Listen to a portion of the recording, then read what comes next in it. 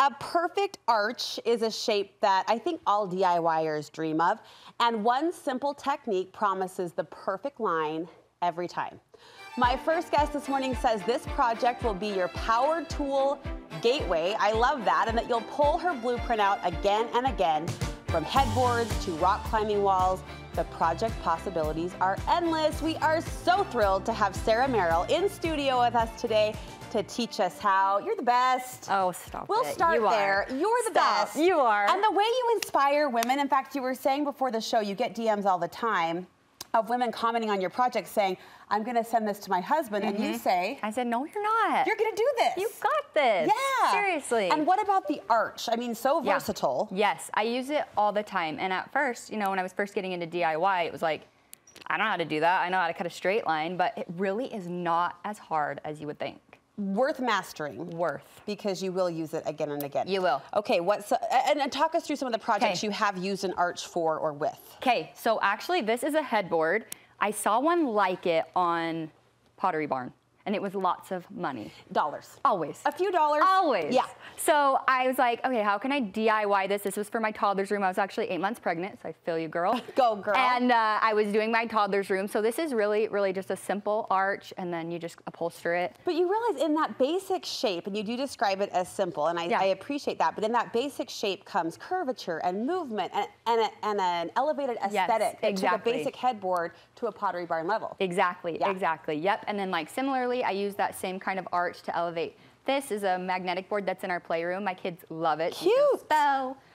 You can actually get like little, you know, any kind of magnet. Cute. You can play on it. So. Okay, proof that we need to know how to do the arch. So what do we need to do the arch? Okay, so super simple. You're gonna need some sort of measuring tool. You can use a yardstick if you have it, or if you're comfortable using a measuring tape. That's what I usually use. This is the one tool I can use. Right? I'll show off for Honestly, the teacher. it's the one tool that has hurt me. Because it slides, you know, when it slides down, it is a little like, erratic. Be scared of these. Be scared of that. Unpredictable. Right? Okay. So you're going to use a measuring tape and then some string, scissors, tape, and a pen. That's literally it. And then a jigsaw. We're going to talk about this. We'll get to the jigsaw. If that intimidates you, Sarah's going to take the intimidation. Yes, it was my very first saw, and I love it. What are you measuring? Okay, so listen. So first we're going to measure the width of it. So we've got 24 inches. So we're going to take this. We're going to go 12. Halfsies. Halvesies. So measure right in half. Okay. And then you're going to do the exact same thing. So you got your 12. You're going to come down, measure the exact same thing. So you're going to measure on 12. 12 to 12. Okay, midpoint, high point. So the midpoint, you're going to go midpoint, and then take that midpoint and measure down from the top. And this becomes... So here's our point. Our target, okay. You got it? Then we're going to take some string. It can be any string you have on hand. String. I have this embroidery floss. String. The only thing is you want to make sure that there's no give, because it's a measuring tool, right? Like it's our rough measuring tool. We want our leggings to stretch, not our string to stretch. You know what? I love it. Put that on a pillow. Spoken as a pregnant person. Put that on a pillow, Brooke. Okay. Then you're going to take some tape. You're going to put it right on this X, and you can just leave a little bit because we're going to cut that. I feel like you're building a protractor.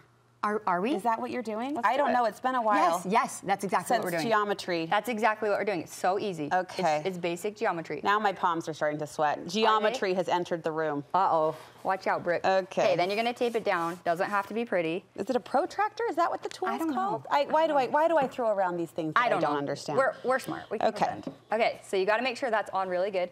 Then you're going to cut. See how it's going from our point? And you see that I put the tape right on that X. So right on your right there. target. Yep. Then you're going to bring it over. Cut it. Oh my gosh. Yeah.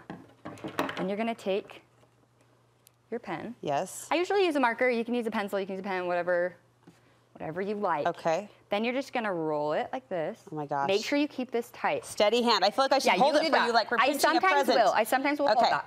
And then you just keep it right out to the point. This is magic. And you just go around. And way more fun than geometry. Way more fun. No offense to Mrs. Reynolds. Yeah, we got it. Shout out Mrs. Reynolds. And sometimes it will get off. See, like that's off. So then you recalibrate we just redo it. Yeah. Yep. And then you just redo it. And once you get, and maybe I should have cut the string a little bit longer to give you a little bit more buffer. But we see it. We see it. We feel it. Okay. So then anyway, you just kind of play with it. Yes. And it will come down. There she goes. There we go. There she goes. So there's our perfect line. Outer edge. Now enter the jigsaw, which you have a really cute analogy for the jigsaw. I do. So it's a lot like a sewing machine. Okay. And I feel like that's a lot less intimidating for women because we've all used one. We're not good at it. We've talked about this. I mean, we've attempted. We've attempted. Yeah. I feel like honestly, these are a lot more forgiving and a lot more fun than sewing. I think. But it's the same kind of movement, right? Like your needle. Okay. Right? And it just cuts around. You gonna show us? Sure, I don't know. I don't know if I want to show you. Okay, that's fine. Do we show you? I don't want to get sawdust all over your beautiful studio. Give us a little zig. Okay, we'll zigzag with the jig.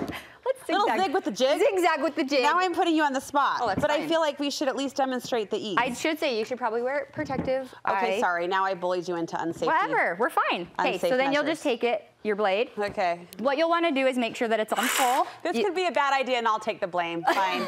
Okay. So you want to make sure that it's full power, but go slow. You don't have to rush it. There's no rush. You can just kind of, just like a sewing machine, you can take it slow, but you want to make sure that your pedal is all the way going, you know? Yeah. Or you can slow down. It's fine. Okay. So you'll just take it along this edge.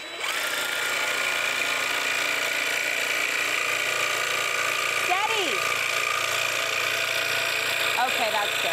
See? Yep. Like that. Steady. See that? Easy Thanks for peasy. taking one for this team. Sarah, you're so the best. The basic arch can serve you in so many different ways. Of course, you know Sarah for all of her fantastic DIY projects, and we have to just stop before we say goodbye and celebrate the most recent. You did an epic playroom makeover. Yes. Describe what you went for. It was so fun. Yes.